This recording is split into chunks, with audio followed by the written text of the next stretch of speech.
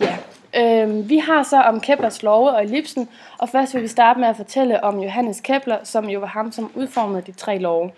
Derefter vil vi lige give en kort introduktion til ellipsen, efterfulgt af en definition af de tre love. Johannes Kepler, han var en tysk matematiker, samt så var han astronom og astrolog. Han levede i 1571 til 1630. Han var assistent for Tycho Brahe, og ud fra hans observationer af planeternes positioner på himlen, udarbejder Kepler ikke én, heller ikke to, men tre fysiske love.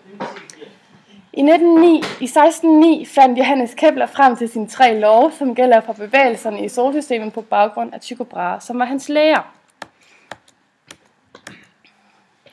For at forstå Keplers love skal man forstå ellipsen og dens egenskaber. Ellipsen er et af de 4 keglesnit. Forestil dig, at du har en kegle, og du skærer så keglen tilfældigt over på midten, så cirklen bliver skæv og aflang, som vist på de 2 figurer. Nummer 1. Brandpunkter. Det er centrum for ellipsen. Jo mere cirkulær ellipsen er, desto tættere er brandpunkterne på centrum. Man kan sige, at cirklen er blevet trukket, så derfor er centrum også blevet flyttet og delt sig i 2. Nummer 2. Brandstråler. Det er linjer fra brandpunkterne til et vilkårligt punkt på ellipsen, uanset hvilket punkt på ellipsen man har valgt, vil summen af brandstrålernes længder være lig med storaksens længde. Nummer 3. Lille aksen. Den går over ellipsens midte mellem brandpunkterne. Den står vinkelret på storaksen. Nummer 4. Parameter. Det er det linjestykke, som skærer storaksen vinkelret gennem et af brandpunkterne. Afgrænses af ellipsekurven. Nummer 5. Storaksen. Storaksen går over det bredeste sted på ellipsen. Den er vinkelret med lille aksen. Derudover ligger de 2 brandpunkter på storaksen. Nummer 6. Tangent. En linje, der netop berører ellipsen i et punkt. Tangenten halverer den udvendige vinkel mellem brandstrålerne i tangentens røringspunkt. Nummer 7. Toppunkter. Det er enden af storaksen samt der, hvor ellipsen rummer mest. Keplers første lov.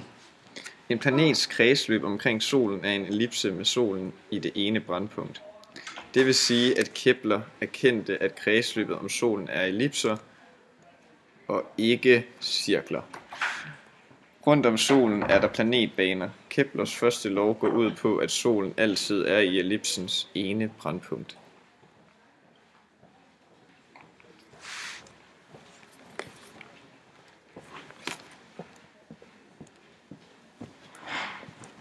Keplers anden lov hedder, den linje, der forbinder solen med planeten, overstryger lige store arealer i lige store tidsrum. Altså når planeten bevæger sig i et bestemt tidsrum rundt om solen, så er det uanset hvor langt planeten er væk, så kommer der det samme areal ud af det. Altså jo tættere på solen planeten er, jo hurtigere vil planeten bevæge sig. På tegningen kan vi se, at AB har det samme areal som HI.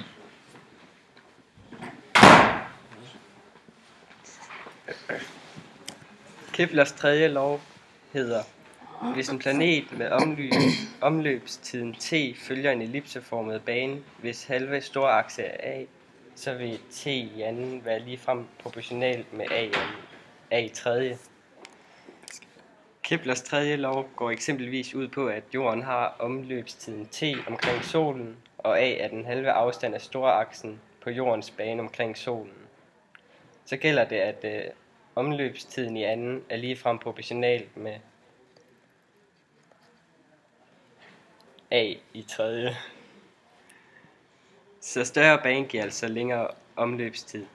Det gør, at man kan sammenligne 2 objekter eller planeter, der har en bane om eksempelvis solen, og herved finde omløbstid eller ellipsens radius. Senere fandt Newton frem til den universelle gravitationskonstant og præciserede formlen, så den hed omløbstiden i anden er lige med radius i tredje gange en konstant.